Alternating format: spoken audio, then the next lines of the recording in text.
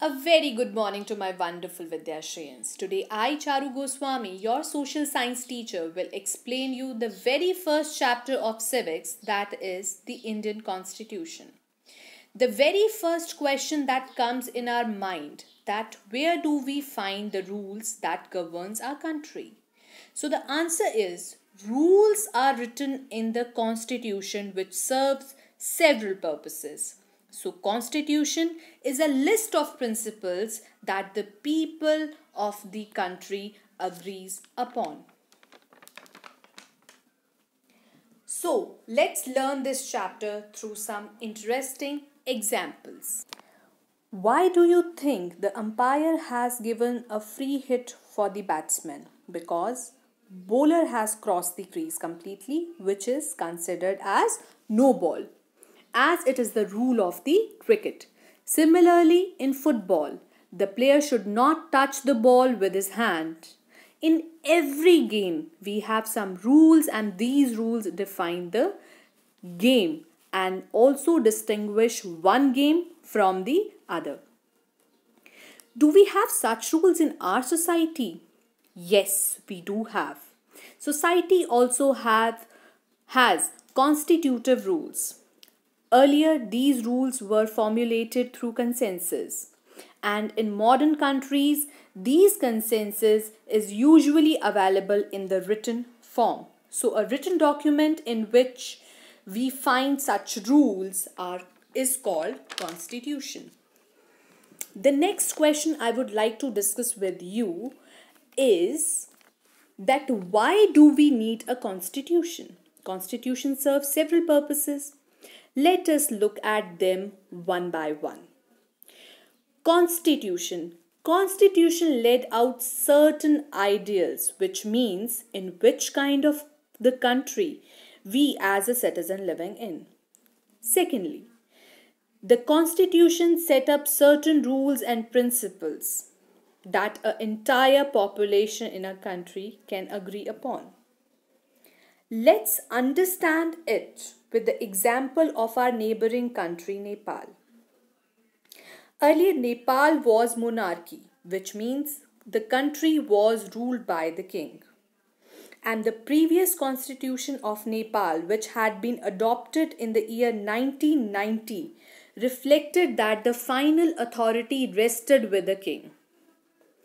After people's struggle in the year 1990, established democracy. But the constitution rested the final authority to the king only. But in the year 2006, after the long struggle, they finally succeeded to the end of the power of the king. They had to write a new constitution to establish Nepal as a democratic country. The next question that comes, why people did not want to obey 1990 constitution and did not want to continue with previous constitution? Because it did not reflect the ideals of the country, what the people wanted it to be. While moving to monarchy to a democratic government, the constitution plays a very important role. Thus, the second important purpose of the constitution is to define the nature of the country's political system. India too is a democracy, and constitution gives equal right to all people irrespective of religion, race, caste, gender and place of birth. The rights written in constitution for people ensure that leaders don't misuse power. As all people have equal rights, so the constitution ensures that the majority cannot enforce their views on minority. So the next thing I will discuss with you today is what are the features of the Indian Constitution.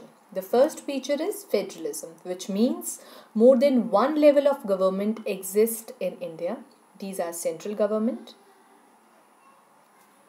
state government, and the local government or the Panchayati Raj.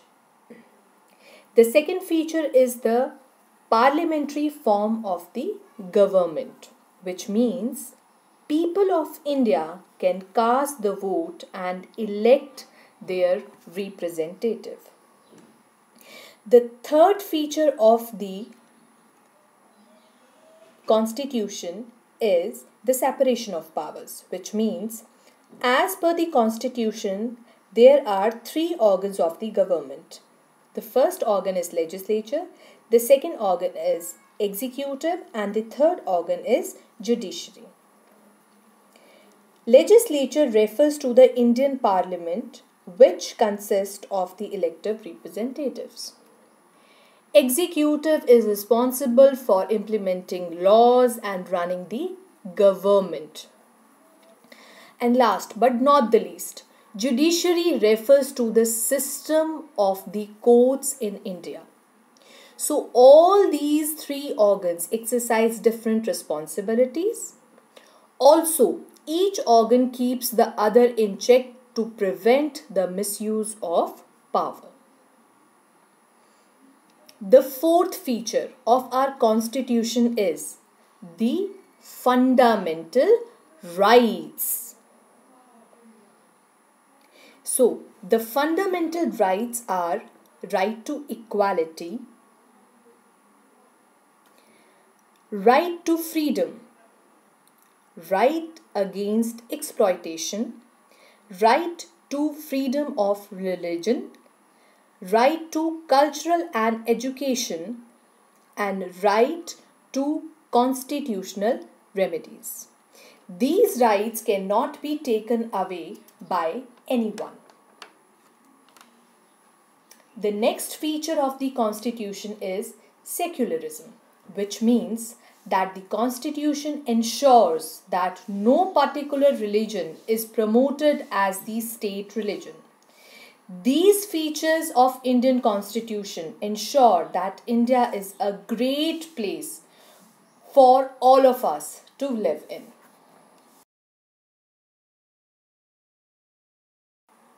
So let's recapitulate the chapter. A constitution is a list of principles that the people of the country agree upon as the basis of how they want to be governed. A constitution defines the nature of a country's political system. The constitution protects us from ourselves, which means we do not take any rash decision which hurt others' rights and emotions. The key features of the constitution are federalism, parliamentary form of government, separation of powers, fundamental rights, and secularism.